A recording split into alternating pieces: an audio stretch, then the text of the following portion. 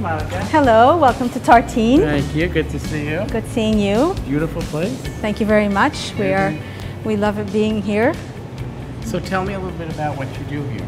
So Tartine is a European-influenced cafe, eatery, restaurant, wine bar that my husband and I opened almost 3 years ago. We moved from Belgium to settle here in Beverly. We chose Beverly because I'm familiar with this area and because I went to Endicott. And so we wanted to create something we were used to from Europe, a comfortable place, a social place. And so we set up in Beverly and we offered a coffee shop or a place where people could meet, come for meetings, enjoy a nice meal or coffee without a sense of hurriedness. Perhaps we could sit, I can offer you something to drink and we can sit and have a conversation. Thank you. Wonderful. Yeah, great.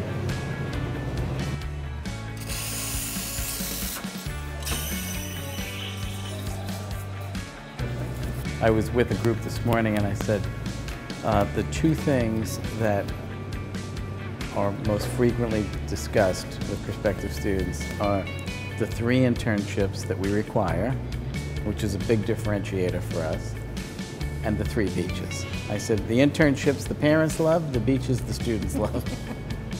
Actually, I owe my career to that internship I did at Endicott.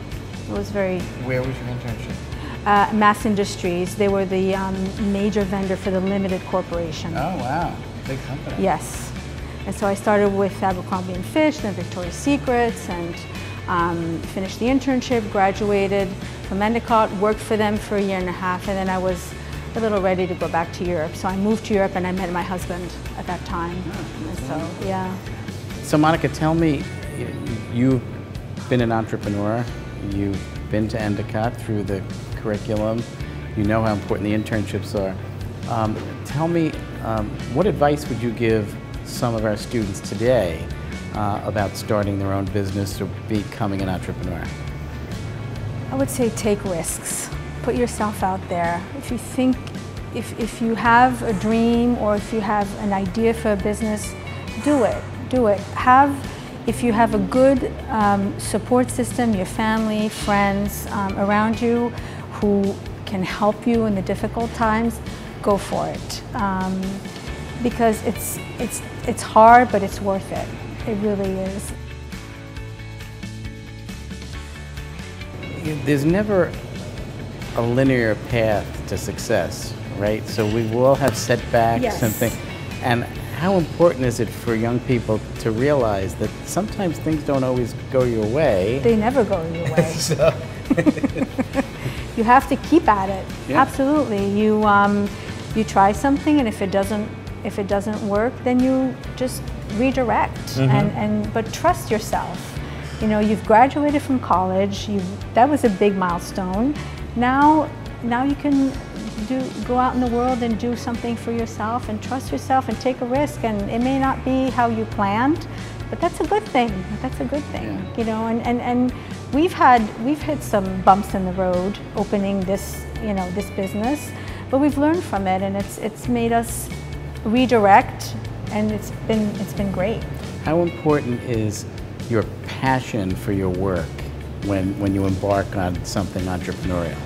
I think the common denominator of all entrepreneurs is you are so passionate, it makes you just keep going. And I think with that passion, it makes you overcome a lot of these difficulties. And you have to it's a commitment. Having your own business is a commitment. There's never a day off. You're committed. This is your life for at least the first 2-3 years where you grow the roots and make a solid business for yourself.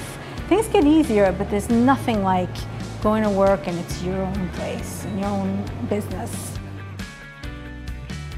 When my husband and I decided to open Tartine, it was also for us to have a home away from home. We moved here with our family. Our family's overseas, and so we needed a place that felt familiar, and the familiar sense for us was social. In Europe, we're very social. We go out to a cafe with friends. After work, we have a glass of wine, or we meet a colleague, and we were looking for such a place, and we said, you know, let's just create it.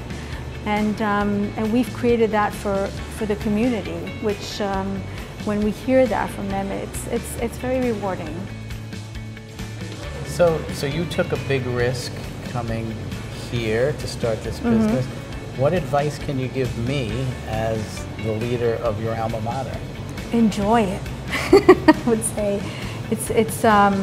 I have wonderful memories about Endicott, and I think it's a special place, and I hope that you feel as much of that as I did as a student. And it's a wonderful community, and the faculty, I have wonderful memories of the faculty and the students, and I think that you've picked a wonderful place to be. I wish you all the luck. Not that you need it. This is a stunning place, and I can tell that your heart's in it, which is really the most important thing. It is. We absolutely love it here. We love the life here, and the community that we've come to know. We have a lot of regular patrons that have become friends, and that makes it, all of the bad days makes them a lot better, I say, you know. Well, that's great. Well, cheers to you. Well, thank you. Thank you very much.